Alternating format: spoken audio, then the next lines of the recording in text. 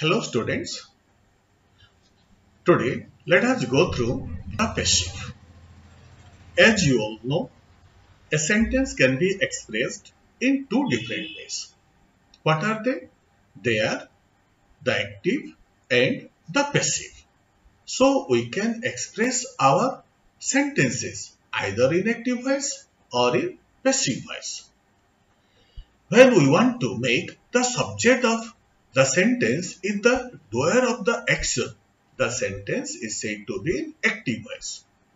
And when we want to make the subject of a sentence is the receiver of the action, the sentence is said to be in passive voice. At the same time, you know what kind of verb is required in voice change. In voice change, the verb must be a transitive verb because the object of the active will be the subject of the passive. Now, let me acquaint you the rules of the passive. First of all, simple present passive.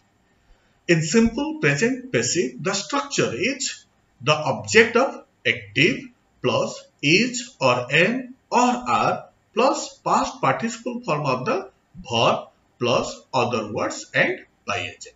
Do you get it? Now, let us go through the second one, that is present progressive passive. The rule is the object of active plus is or am or are plus being plus V3 plus other words and by agent. Then the third one, that is present perfect passive.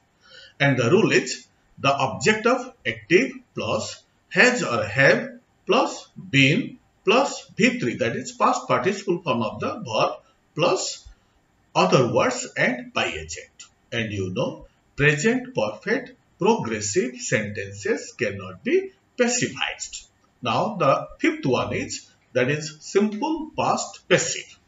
The rule is the object of active plus was or were plus V3 plus other words and by agent. Clear? Now let us go through the next one, that is past progressive passive. In past progressive passive, first of all, we will have the object of active plus was or were plus being plus V3 plus other words and by agent. Now the seventh one, that is past perfect passive. The rule is object of active plus had plus been plus V3 plus other words and by agent. Clear? Now the eighth one, that is past perfect progressive. And you know, past perfect progressive sentences cannot be passivized. That means they cannot be transformed into passive voice. Now let us go through future structure 1 passive. And the rule is the object of active plus shall or will plus be plus past participle form of the verb plus other words and by agent. Clear? Then you know future structure 2 sentences cannot be passivized. Now the 11th one, that is future structure 3 passive. The rule is object of active plus shall or will plus have plus been plus V3 plus other words and by agent. And the last one, that is future structure 4 sentences cannot be passivized. Now let us go through the activities of our grammar book. Here is activity 1. What are we said in activity 1? Change the sentence below into their passive forms. So we had to change all these sentences from active to passive. The first sentence, the headmaster punished the student. Here the subject is the headmaster, punished is the past form of punish. The student is object. Subject the headmaster, punished V2 and the student object. We use subject plus V2 plus object in simple past active.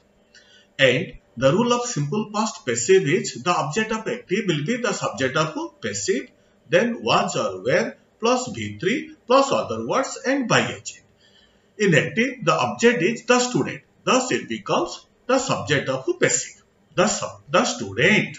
As it is singular, it will take watch. Then V3 form of punish is punished. The student was punished by the headmaster. Then, policemen build large houses. Study the structure of this sentence. Here, policeman is subject, build is present form of the verb, that is V1, and large houses is object. If you put here what question, you will get large houses. What do policemen build? Large houses. And you know, to get the object of a sentence, we put either what question or whom question. In the first sentence, we put whom question. Whom did the headmaster punish? The answer was the student. Here, what did the policeman build? The answer is large houses. Here, large houses will be the subject of passive. But the second sentence is in simple present form of the present form. And you know, simple present passive.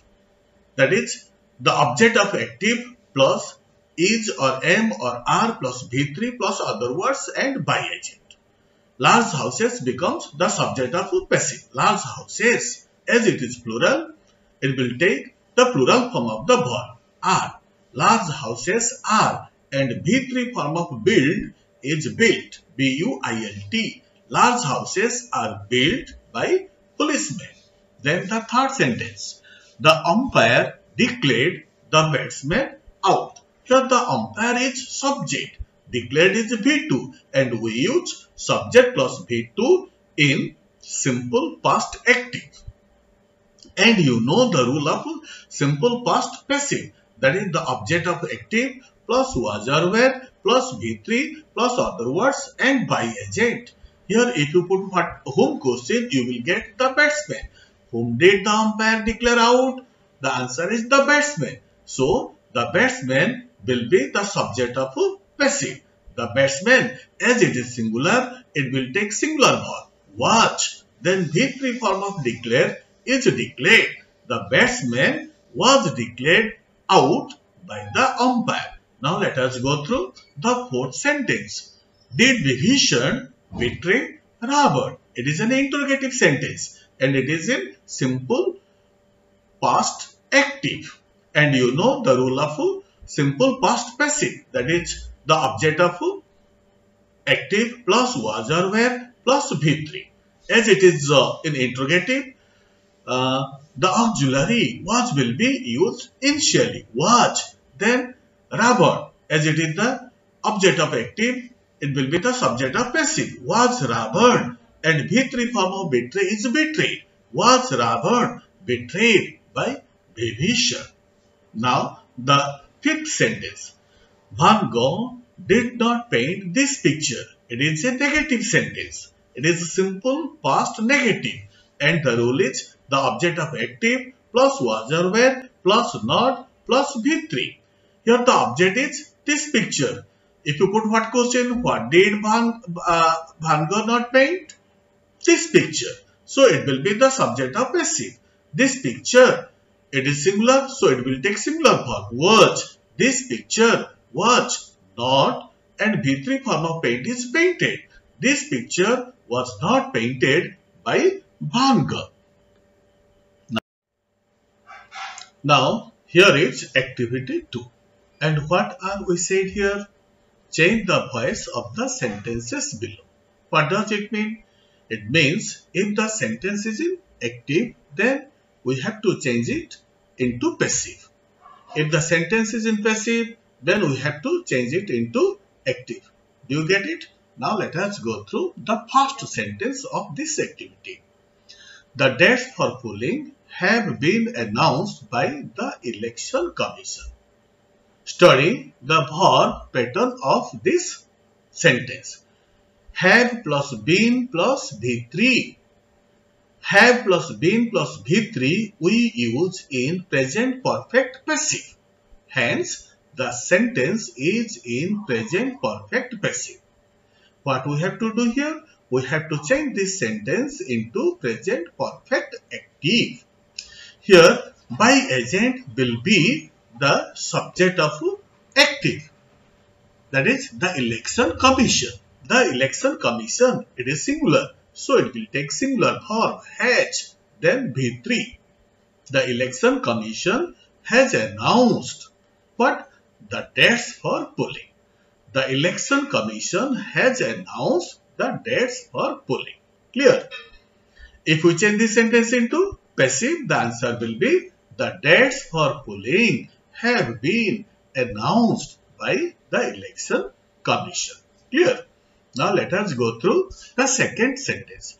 ODS living in America have sent 50 crore rupees for relief work. Study the tense pattern of this sentence. Have plus V3. We use have plus V3 in present perfect active.